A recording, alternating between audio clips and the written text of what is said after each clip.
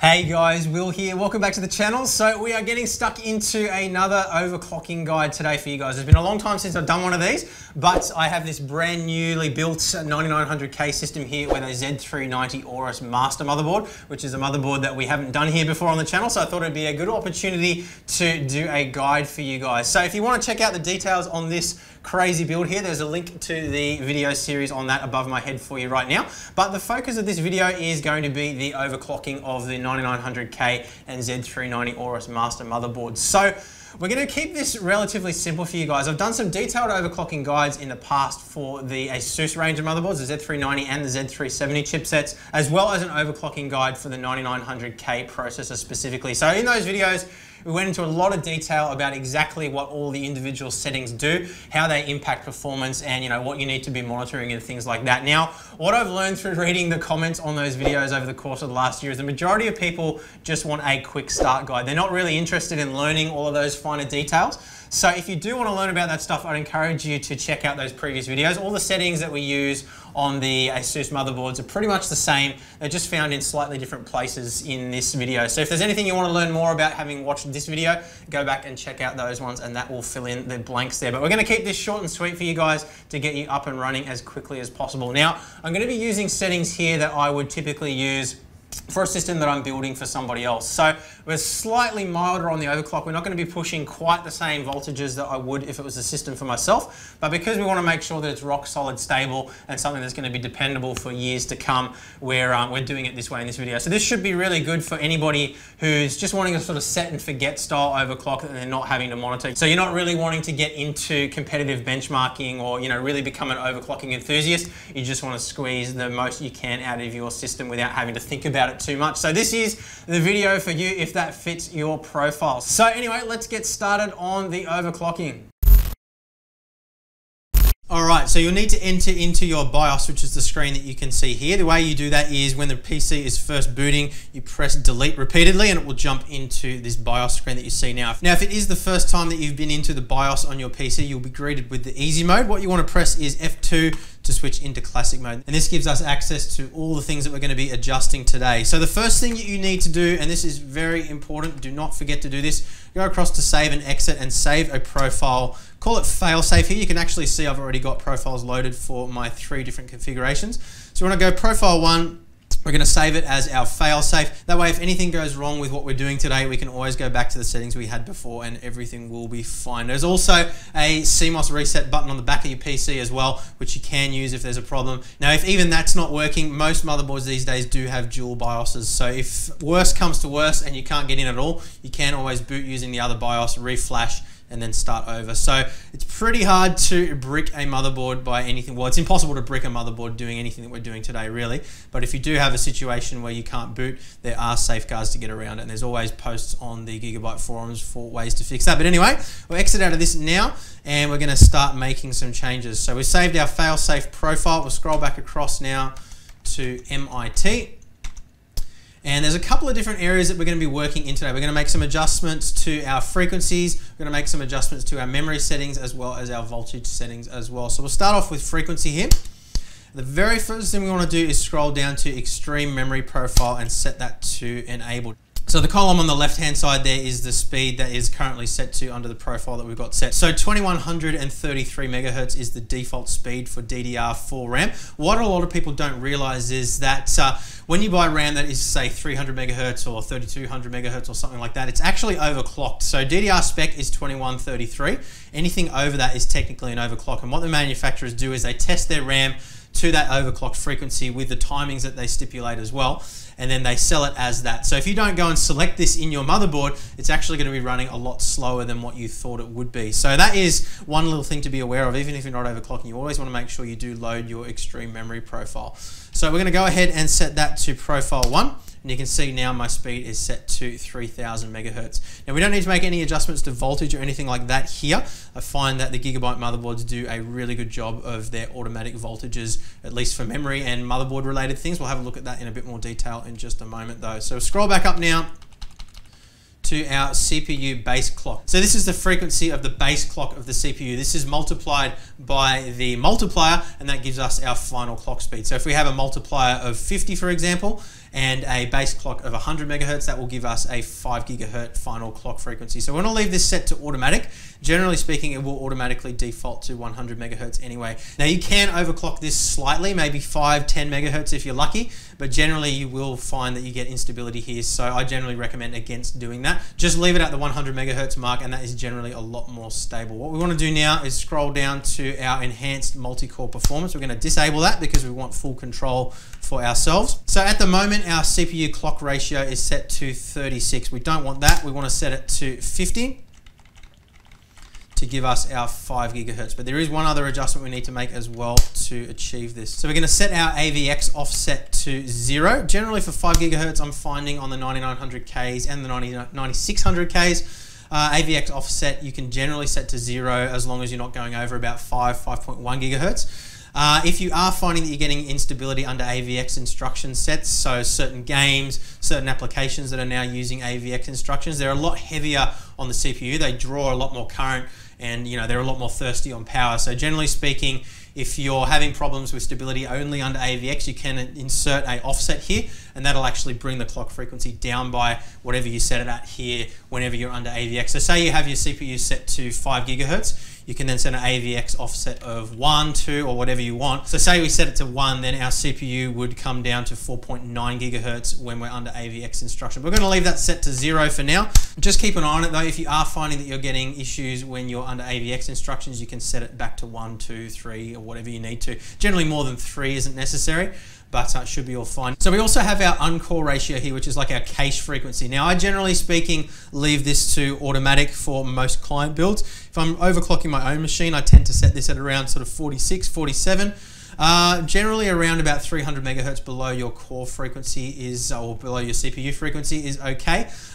Anything above that you start to get some issues, but it does introduce some glitchy instability sometimes, some weird behavior. So I generally find I leave that set to automatic for the most case. The performance gains you get from adjusting this are very, very small anyway, so you don't really need to worry about that too much. So just leave that set to automatic. Now we scroll down to Intel Turbo Boost technology. So we want to switch this on. Enabled, make sure it's on. It should be on by default anyway.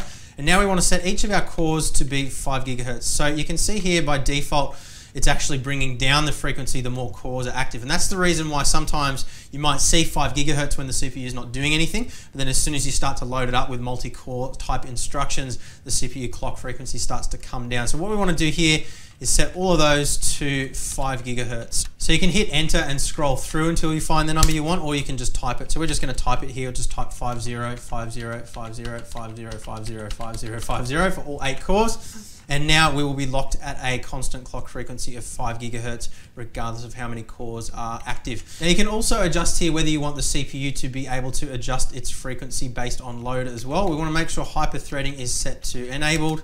We want to turn off speed shift technologies so that we get that 5 gigahertz all the time. Now this will also depend on your power profile inside Windows. You want to set it to the high performance mode to stop the CPU frequency from coming down when you're not under load. I tend to do that. You don't need to do it, but I figure I'd rather have it running at the maximum clock speed all the time so it doesn't have to react. Can also reduce a little bit of instability. Sometimes you can get a little bit of instability when the CPU changes frequencies, but generally speaking, it's not really a problem. So it's up to you whether you want to disable that or not, but disabling it will allow the CPU to remain locked at that 5 gigahertz constantly. You can also disable your sleep states here as well if you wish to.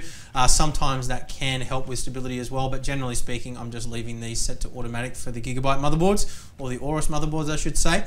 So next thing we're going to do now is go back into, so hit escape a couple of times, we're going to go into our voltage settings. So hit enter here, we're going to go into advanced power settings, and we're going to set our load line calibration to turbo. Now what this does, you can see down the bottom left hand side there, you've got a little graph that shows a slope down. Now what this setting does is it allows the CPU voltage to, or the vCore to droop slightly under load, and this avoids spikes in voltage when you're coming on and off transient loads. So the VRMs have to actually react, or the capacitors need to charge up and discharge depending on the amount of current that's being drawn through them.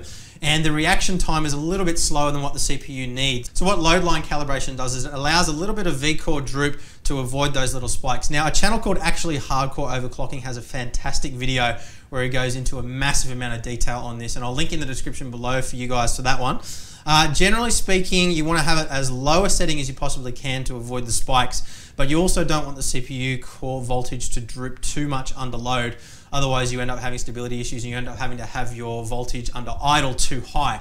So it's a bit of a balancing act between the two here, but I find setting it at turbo avoids those transient spikes as well as reducing the amount of droop to an acceptable level where you should be pretty stable. So if you have a 9600K, you might be able to get away with high or even medium. For the 9900K, generally turbo. If you go any higher than that, you start to run into overshoot issues. So turbo is the setting that I would recommend there. Everything else on this screen can be left on automatic. Hit escape again, and we go to CPU core voltage control. Now, I'm going to be using a fixed voltage for this overclock, and I know there's a lot of debate out there about fixed versus adaptive voltage. So the argument for adaptive voltage is that it reduces the amount of power consumption under idle or low CPU usage scenarios. But look, honestly, guys, the amount of power difference in terms of the power consumption is very, very, very small. We're talking less over the course of a year than you would have, you know, forgetting to turn off a light in your house for a couple of hours or something like that. So the important thing to understand here, and I'm not going to go into heavy tech on you guys, but yeah, what you need to understand is that the power that a CPU is consuming is based upon the work that it's doing. So if it's under idle and it's sitting at low voltage, it's not drawing much current to begin with. So it doesn't really matter if it's running at low voltage or it's regular voltage that it would be under load, because the current draw is low. It's really not doing anything anyway. So the difference in power consumption is very, very tiny. So for the sake of simplicity, I'm going to be going with a fixed voltage here. This is generally how I overclock most of my systems and have done for, since forever. Now there are arguments out there as well around, reduced lifespan and things like that. Honestly, most people these days aren't going to be keeping a CPU more than a couple of years anyway. I've got systems that I've been running this way for over 10 years now and they're still running strong. So I really don't see this as being a problem in terms of longevity of the CPU either. As long as you're not running crazy high voltages or anything like that, you should be absolutely fine. So let's push on. So what I'm going to do here is set my voltage to 1.3 volts. So you can increase this in 5 millivolt steps. You can also type a number in as well, but it will jump to the next 5 millivolt increment. We're going to set it to a voltage of 1.3 volts to begin with. This is a voltage that should be good for most people at 5 gigahertz. You might be able to get away with less. You might need a little bit more, but 1.3 volts is about the limit of what I would recommend if you're on air cooling. You might be able to get away with a little bit more, but yeah, with water cooling, you can generally get up to about 1.35 volts is about the safe zone for me. This particular system, because it's got such high-end cooling, I can get up to 1.4 volts pretty safely in terms of temperature, but I generally don't like to go over about 1.35 volts for daily use anyway, just to keep things in the safe zone. But if you are on air at 1.3 volts, you definitely want to keep an eye on your temperatures. Now, I do have another video where I go into all the details on that, my stability testing video, and I do recommend you watch that after you've done this to learn how to stability test your machine. But yeah, you definitely want to be keeping your temperatures at around sort of 75 to 85 degree at a maximum mark under complete 100% load when you're stress testing and things like that. Generally, you'll find at that level under gaming conditions, you'll be closer to sort of 65, 70 degrees. But generally, around sort of 75, 80 degrees is where I want to be. 85 is my upper limit. If I start to see 90 degrees, I know that I'm starting to push my voltage too hard and I need to come back down a little bit. So you'll find here it's a bit of a balancing act again. You'll need more voltage for higher clock speeds, but you'll also introduce more temperature when you go higher on the voltage. So it's really about finding the sweet spot, adjusting, and then coming back and testing more things until you find it. But 1.3 volts at 5 gigahertz is a pretty good starting point for the 9900K. For the 9600K, I would recommend 1.25 volts as a starting point. For this particular CPU, I'm able to get away with 1.28 volts at 5 gigahertz. But again, 1.3 volts is a better starting point. Everything else here, you can leave set to automatic. On ASUS motherboards, I generally set my VCC I/O and system agent voltages to about 1.15 volts. But I'm finding I haven't had any issues with this motherboard, and it does seem to control voltage quite nicely. You can see here, we've only got 1.050 volts here for our system agent and 0.950 for our VCC I/O. On ASUS motherboards, they tend to overvolt these pretty nastily. So yeah, on Gigabyte motherboards, you just leave these set to automatic and it's fine. And that is pretty much everything, guys. So what you want to do now is you want to go back across to save and exit, and you want to go to save profiles. We're going to save this as our 5 gigahertz profile, so we'll just hit enter, type it into 5 gigahertz, hit enter again, and then once we've done that, we can go up to save and exit, boot up the PC. Hopefully it will boot up successfully, and then you can get started on some stress testing. Okay, so once you're all set up, it's time to boot up into Windows and do some stability testing. So I have another video for stability testing where I take you through all of the ways that I normally go through testing to make sure that my system is rock solid. So if you do have problems booting up after overclocking, then there's a couple of things that you can do to troubleshoot that. You can have a look at your CPU voltage, and you can go up a little bit if you need to. Remembering if you're up around that 1.35 volt mark already, you're probably going to not want to go too much higher than that anyway, and you'll probably want to actually reduce your clock speed slightly. So say for example you're at trying for 5.2 gigahertz at 1.35 volts and it's not booting, you probably don't want to go higher than 1.35 volts anyway, unless you really know what you're doing and you've got awesome cooling. So as long as your temperatures are sort of around that 80-degree mark, you're probably going to want to actually drop your CPU frequency back down to see if that works. You might still need to adjust your voltage from there. So basically it just becomes a balance between, having your voltage at a point where it's stable and pushing as high as you possibly can on the clocks. Now, once you have got it all stable and it's all booted up and it's working, you're going to want to do a couple of cycles, basically trying to get your voltage as low as you possibly can while still remaining stable. So I generally like to stability test at least for an hour each time, just to make sure that it's all working. And then for the final overclock, once I'm happy that everything's all good, I generally run it overnight just to make sure that it's absolutely rock solid. But details on that are all in that stability testing guide for you. But just basically want to make sure that your temperatures are sort of around about 75 to 80, maybe 85 degrees on the cores of your CPU at a maximum.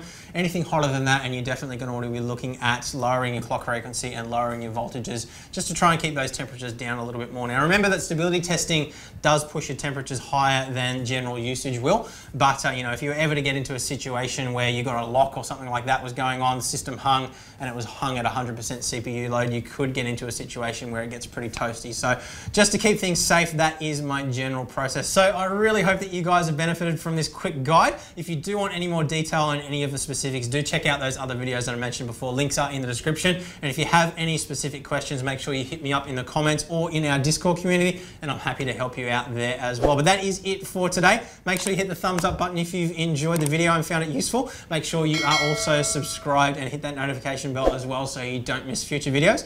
And yeah guys, thank you very much for watching, and I'll see you again soon. Bye.